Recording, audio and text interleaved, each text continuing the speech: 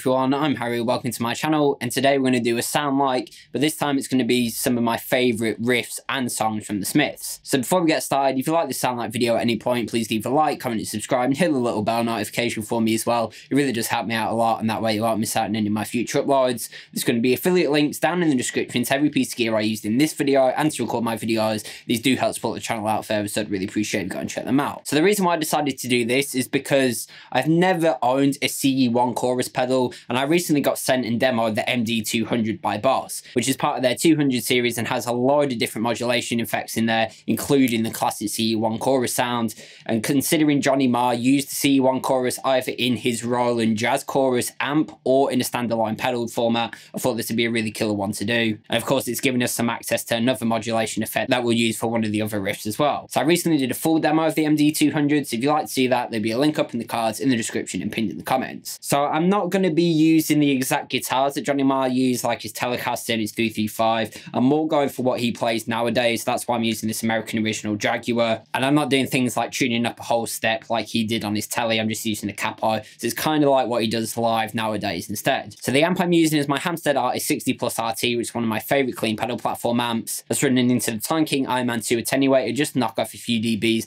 then into Celestion G12M 65 Greenback speaker that's been recorded by a Lewitt MTP440 dynamic microphone. I'm also using the Browne amplification protein just to give us a really mild overdrive. It's more just a simulated tube amp that's turned up a lot, because a lot of Johnny Marr's stuff is just dead clean. There's no overdrive or distortion going on. So let's get into the first one, then we'll break down the effects.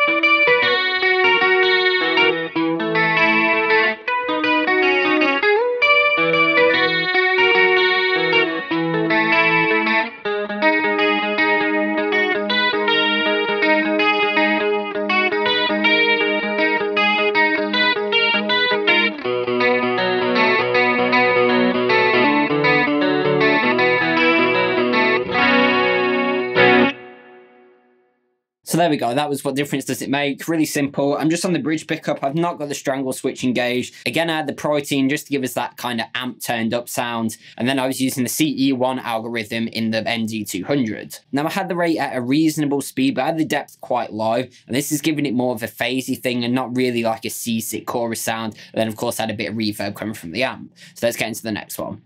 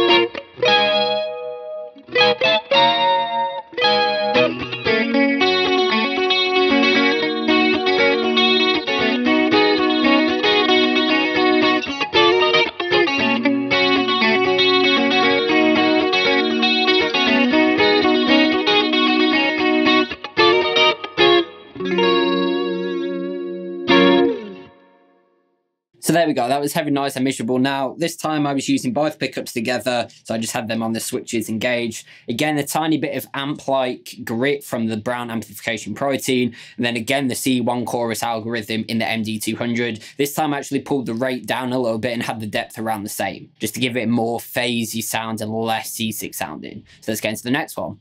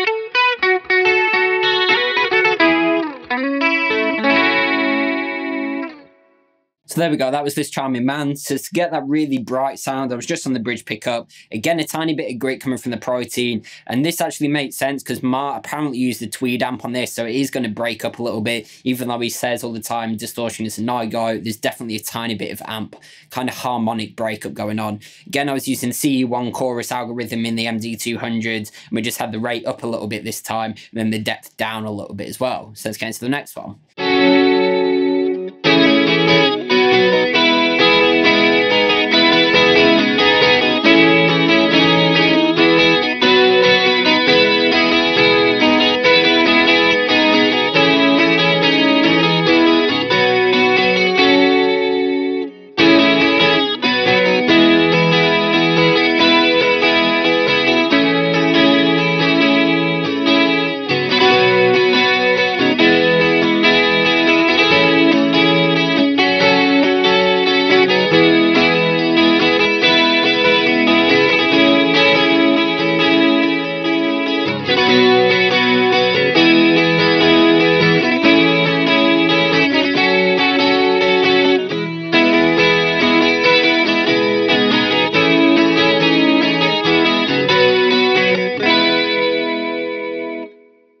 So there we go, that was There Is a Light That Never Goes Out. Again, this is more like if he was playing it live on his Jaguar, because on the original it's all just acoustics. I had both pickups engaged, and the strong was switched just to hollow it out a bit and give us that jangly tone, and then a tiny bit of grit coming from the Protein again, and then the CE1 algorithm in the Boss MD200. I had the rate around the same as before, but I pulled the depth really far down. Okay, so now finally we're actually going to use a different effect in the MD200.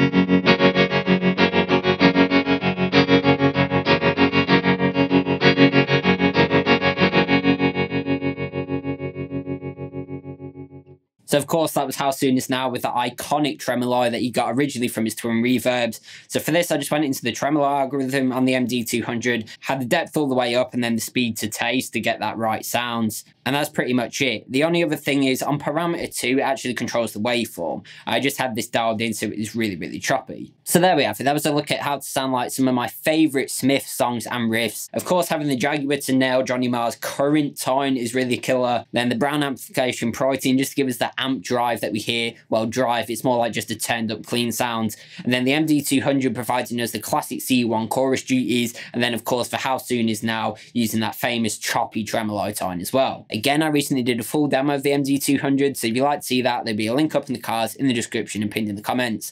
Let me know down in the comments how close you thought I got to the original songs and any future How to Sound Like videos you'd like to see me do. Also, let me know down in the comments some of your favourite Smiths songs and riffs as well. Again, there's going to be affiliate links down in the description to every piece of gear I use in this video and to record my videos. These do help support the channel out further, so I'd really appreciate if you go and check them out. If you did like this Sound Like video, please leave a like, comment and subscribe and hit the little bell notification for me as well. It really does help me out a lot, and that way you won't miss out on any of my future uploads. Other than that, go onto my channel, check out some of my playlists. I have plenty more lessons, covers, gear demos, How to Sound Like videos and anything guitar related. As always, I've been Harry and thanks for watching.